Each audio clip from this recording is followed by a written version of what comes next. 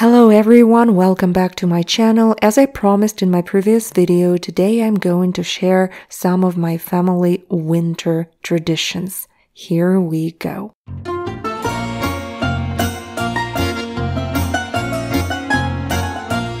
First of all, for all Russians, winter starts on December 1st, and this date is kind of significant, and everybody is sharing on social media like, oh, the first day of winter. I noticed that in the United States it's not as obvious.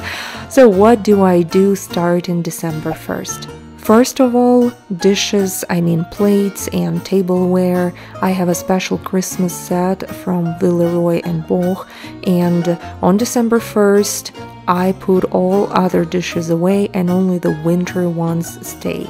So kids wake up and they have breakfast from those beautiful, lovely plates, and they understand that Christmas and New Year are coming soon. I have some red ones in the classic collection, and there was some anniversary collection, the golden one. I use it for breakfast, and the red one is for everything else. And the gem of my collection is this La Boule. Of course, it looks like an interior design piece, but actually it is a set of plates.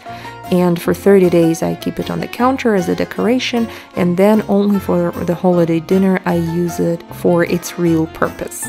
The second one of my traditions is reading winter books with Roman. He already waits for it every year in November. So on December 1st we sit down and we sort them all again, and every evening he picks one book and just him and me, we read it together. We love reading these books. They are extremely beautiful. This is one of my favorites. It's called 12 Months. Inside it looks incredible. And this one has beautiful, beautiful illustrations. Just look at this. These cats, I don't know, they just brighten my evenings in winter. Another tradition is to attend as many holiday events as possible, and every year I try to find something new.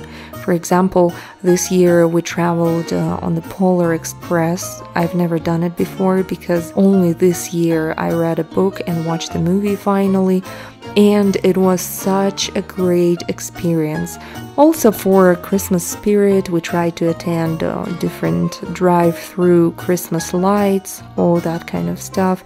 Also, I always miss the European Christmas, and we try to find local Christmas markets, the European style. For example, this year they organized one in the center of Denver, right in front of the Capitol. You can go there, drink glue wine, eat some German sauerkraut, all that stuff. It's incredible. Another interesting place was the ice sculptures at the Gaylord's Rockies Hotel. I have never seen ice sculptures in the United States. In Russia they are super common. I grew up on them, but for David, for example, it was the first time in his life, he said, and I enjoyed it a lot. It was dedicated to Charlie Brown Christmas. Very, very good job. Another little tradition, of course, watching Christmas movies all together, and about this I already recorded my previous video, so if you have any ideas for the future year, which movies I should watch, please let me know.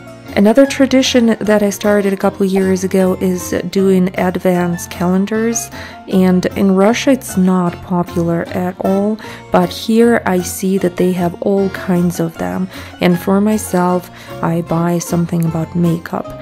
This year I have one from Rituals, and another one I think it looks fantastic.